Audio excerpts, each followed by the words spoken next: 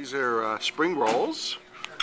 And these are delicious. Nice steamed shrimp and pork. Still chewing one. Pork buns. Roast pork and little triangle pastry. Look at this assembly of stuff here. These are shrimp noodles. Okay. You want a shrimp dumpling? Yeah, the big shrimp dumplings. There we go. Oh yeah, these are great. Shumai? Shumai, yeah, definitely. Shrimp shumai. Check this out. Right in front of Alex. I'm losing track. These are the meatballs, and they're very good. And they come with a foreskin. These clams were wonderful. They really were. I think there's one left here. Yeah, there it is. That's got Al's name on it. It's over. I'm sorry. It is. It's the roast pork. How was that?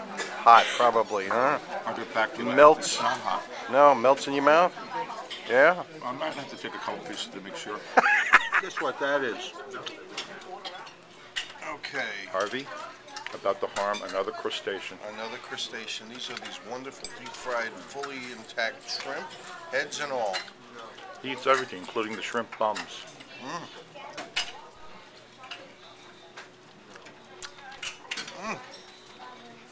That's it? Absolutely delicious. You really got to try this. These are the fried shrimp balls, and they come from very large shrimp. And here's the pièce de résistance, the roasted duck. And it goes. Oh, nice and soft underneath, huh? Good? Boy. Is it staying down, or is it too hot? Yeah? Oh, it's good. Wonderful. Shrimp-filled peppers, which wind up looking like these guys. The scallion dumplings, lovely. And some sauteed squid. Here's where they saute the snails, as you can see. Scooping the snails, huh? Yeah. Coconut jello. How are you, sir? Mexican buns.